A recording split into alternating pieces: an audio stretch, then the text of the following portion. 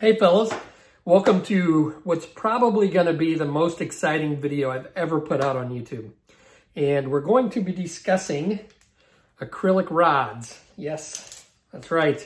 Now that I'm got my bench cleared and I don't have any builds to do that I'm commissioned to do, I get to do whatever I want. So I've had a lot of requests. This is probably the most request topic that I've gotten and people have asked me to cover are the acrylic rods that I use for my bases, like on this shark.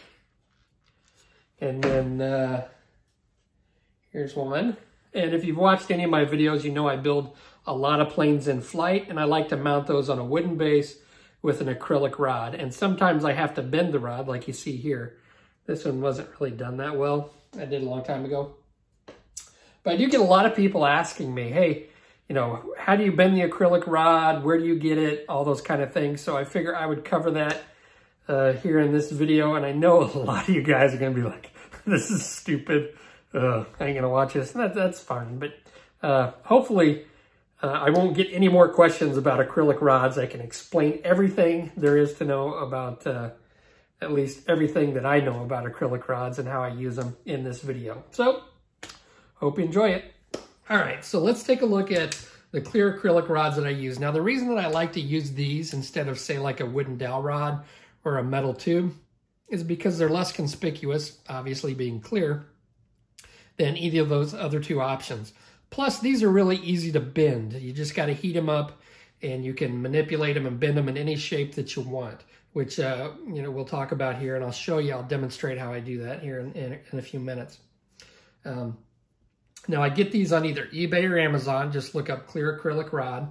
The ones that I typically get are 12 inches in length. Some of these other ones that are smaller, I think, are about 10 inches or so. But typically, I think you can get them in longer lengths, but I'm sure they're more expensive. But the 12-inch, I've never ran into an issue where I needed anything longer than 12 inches. That's what she said. Now, I've got the biggest ones that I've got here. These are, I believe, a 1/2 inch in diameter. So get my caliper out. You can see these are, yeah, 1/2 inch in diameter. I've got some, I rarely use the 1/2 inch diameter ones. I mean, these are pretty thick. I think the only time I've ever used these are like on really big 32nd scale planes, like the 32nd scale B17, maybe the B25, and you know, a couple of the other real big 32nd scale planes. For most of my 32nd scale planes, I use the 3/8 inch ones, which are pretty thick and pretty sturdy. Some of my smaller 32nd scale and larger 48 scale, I'll use the 1/4 inch round ones. So they're a little bit smaller. And some of my, and for most of my smaller 48 inch or 48 scale planes, I'm having a hard time talking, I use these 1/8 inch diameter rods. And these are pretty small. And I like to use the smallest possible, but a rod that will still hold up the plane.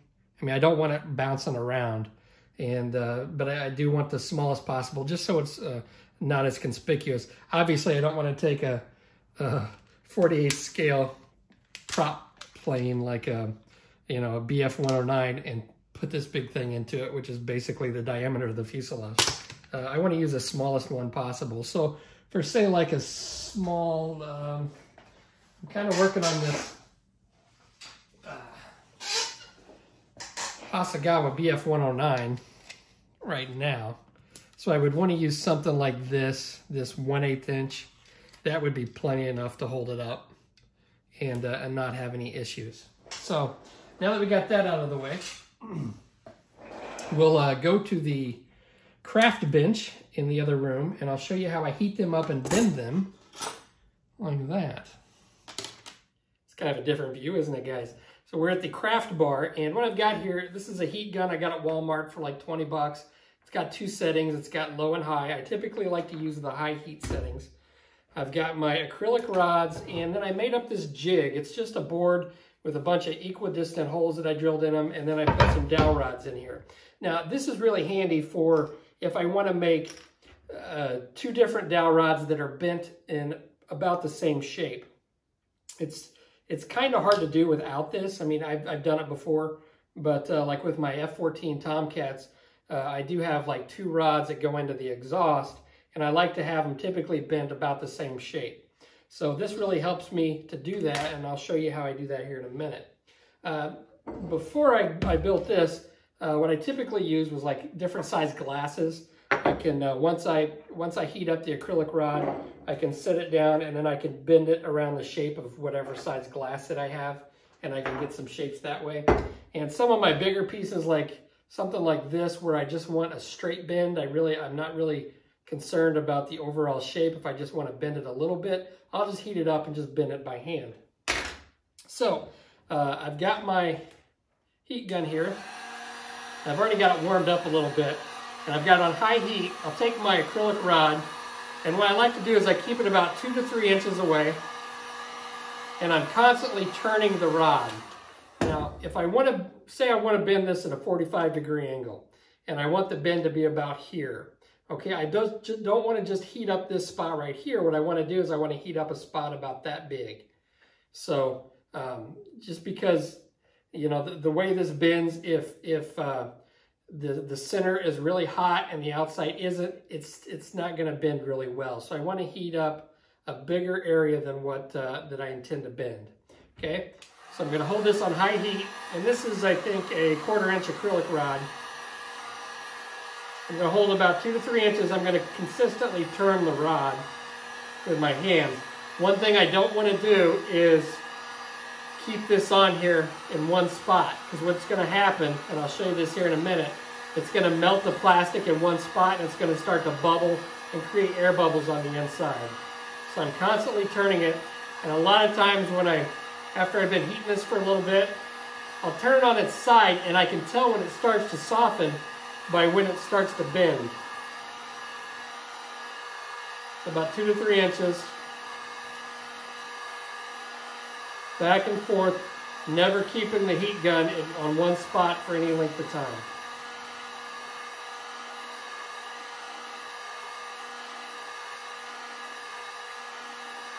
And the key to this is just be patient with it.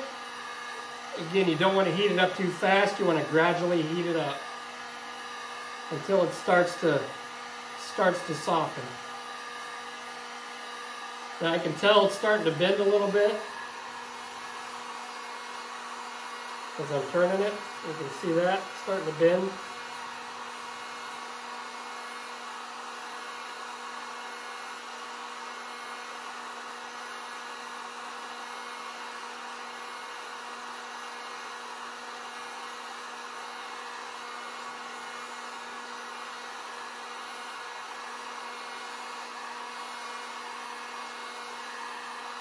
As long as I gradually heat this up, I shouldn't have a problem with air bubbles.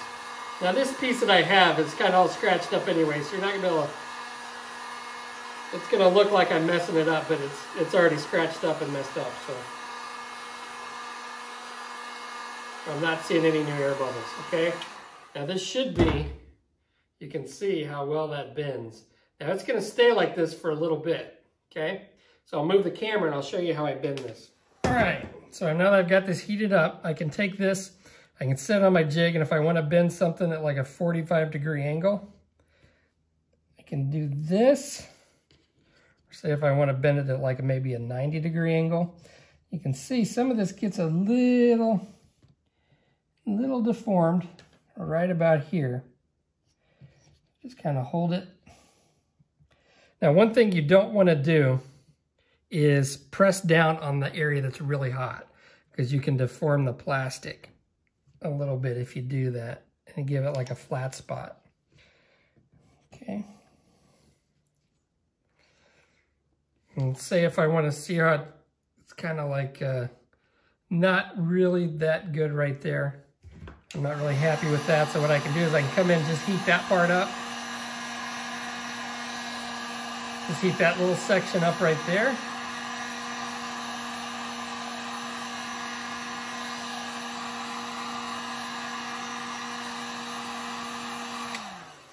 And then we can come and straighten it out just a little bit.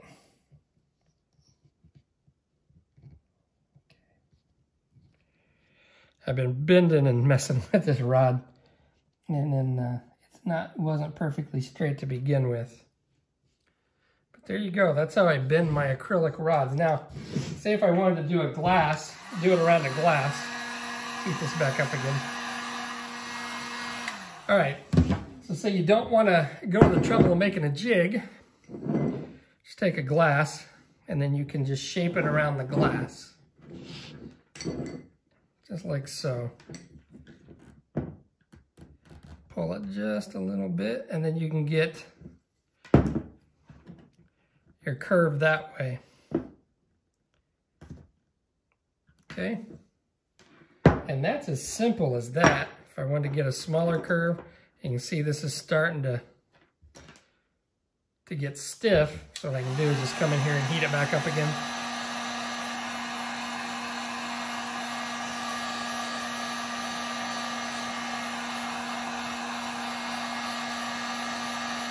And my tabletop is a little chilly. The temperature's a lot colder on the tabletop, so when this gets there, it tends to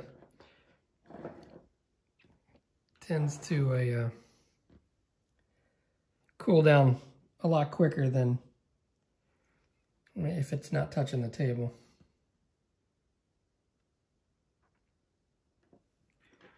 All right.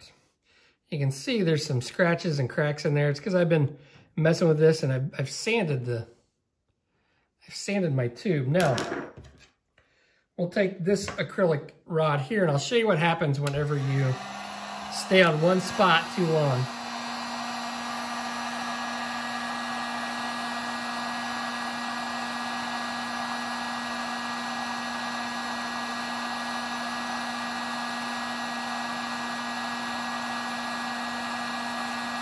I've got it about an inch away, and I'm heating it up. And you'll start to see air bubbles where the plastic's melting. And it is bending it, but you're getting all kinds of air bubbles in there. Right there. So that's staying in one spot too long. It sure does soften it, but you also burn the plastic and it starts to create these bubbles in it. So that's why you gotta stay about 2 to 3 inches away and slowly heat it up, and heat it up gradually. Otherwise, you're gonna run into issues like that. Okay, so let's talk about how I cut it. Now, you can use a Dremel tool with like a cutoff wheel and cut it, but it does melt the plastic really quickly. And, you know, if you got one and you want to do it really quickly, just use a Dremel tool. I typically just use like a razor saw, and I'll just, it doesn't take too long. I'll just cut it to length with a razor saw, like so. And it doesn't take too long. I have used snippers for like the thinner diameter acrylic rods, but I don't recommend using it because it can crack and break where you don't want it to. And it doesn't take long with a razor saw. And as you can see here,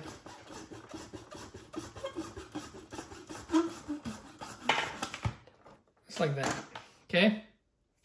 Now what I like to do, because it's got this sharp edge on it, what I'll typically do is I'll grab a file, and I'm just gonna go along, and especially when I put it into the wooden base, those sharp edges on the edge seem to snag in the holes on my wooden base. So I like to file the edges down and then round it off with a sanding sponge so it goes in a little smoother into the wooden base and into the plane. And I'll do this on both ends. Okay, and then I'll just take like a 220 grit. And I'll just smooth it out. Just like so.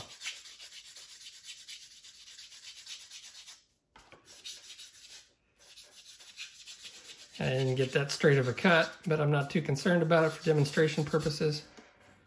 But then I've got a nice rounded end that's not going to be snagging on my in the hole. So that's all I can think of to cover on these acrylic rods. I hope that answers everybody's questions that has sent me questions about this. And again, you can find these on eBay or Amazon. Just search a clear acrylic rod. And they do come in different lengths and different diameters. So I hope that answers your questions. Thanks for watching, and I'll catch you on the next episode.